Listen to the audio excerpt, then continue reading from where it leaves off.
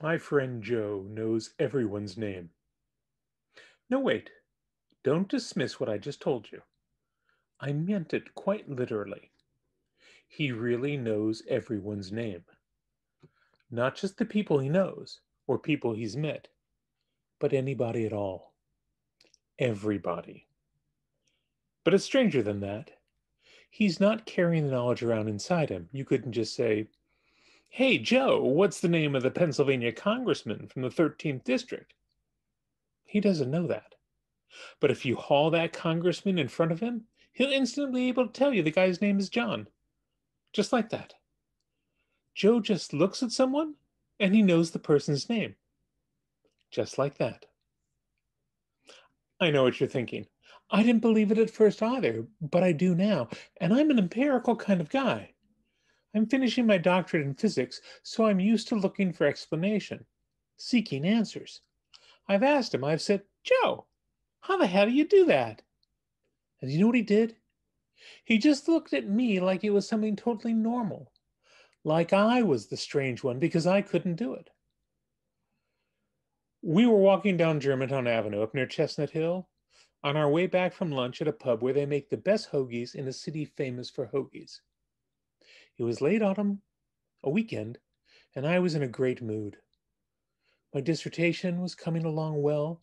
I'd just eaten a great sandwich with my buddy, and we tossed back a few beers arguing the merits of various football teams. As if I needed further proof that God was in his heaven, a truly gorgeous girl walked past us. She was dressed a little too lightly for a November afternoon. You could tell she was cold with a glance at her blouse. As she slipped by, I nudged Joe, and with a nod of my head in the direction of the girl, said, "Name?" "Emily," he said. Just like that. Well, I'm an empirical kind of guy, and you can never have too much data. And the girl, Emily, really was gorgeous, so. "Emily? Is that you?" The girl stopped. She turned around and looked me straight in the eye. "Yes? Hi?" Joe had kept walking a pace or two, but was now stopped and staring at me as well. What the hell? Go with it, I figured. "Hi. I wasn't sure it was you. You probably don't even remember me, but we met at a party last semester. I think Jennifer introduced us."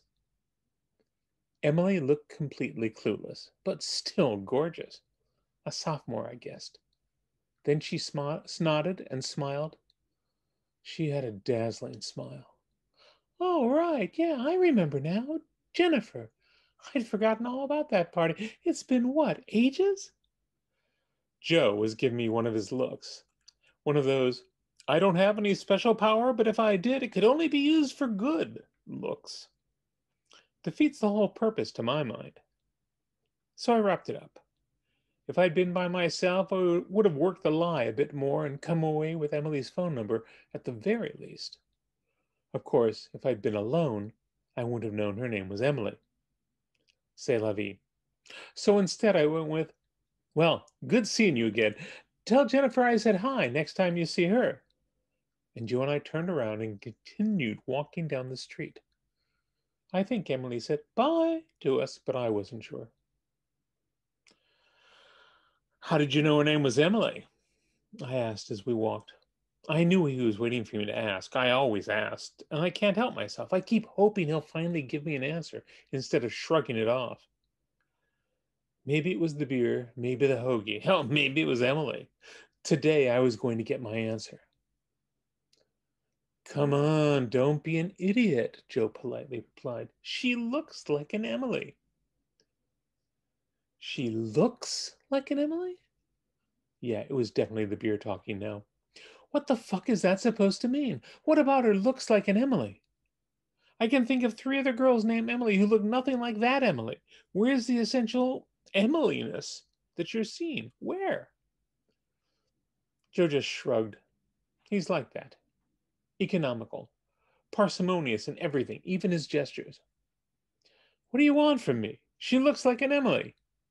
He pointed to some people paralleling us on the street, on the other side of the walk. "Like that guy, looks like a Dave. And the woman next to him looks like an Alexandra. And that kid with the rollerblades looks like an Octavio. They just do. Get over it. Bullshit! No one looks like an Octavio. A Eugene, maybe. I'll give you that one. Name a kid Eugene and you'll see it on his face, in his clothes, everywhere. Maybe even a Sheldon or a Marvin.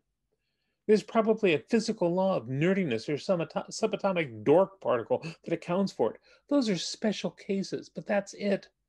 The rest doesn't wash. I was ranting now, but I couldn't stop. Blame it on the beer. Nobody looks like an Octavio. And especially not that kid. Christ, Joey looks like white bread.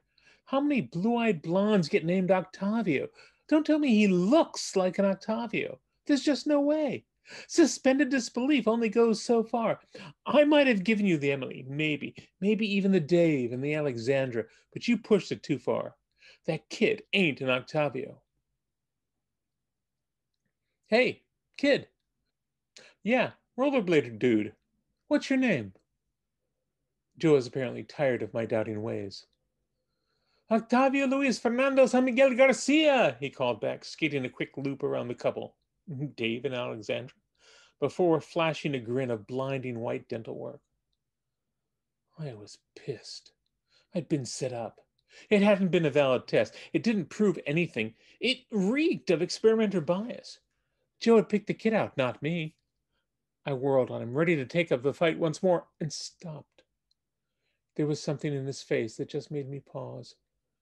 Joe's gaze was following the kid as he skated away.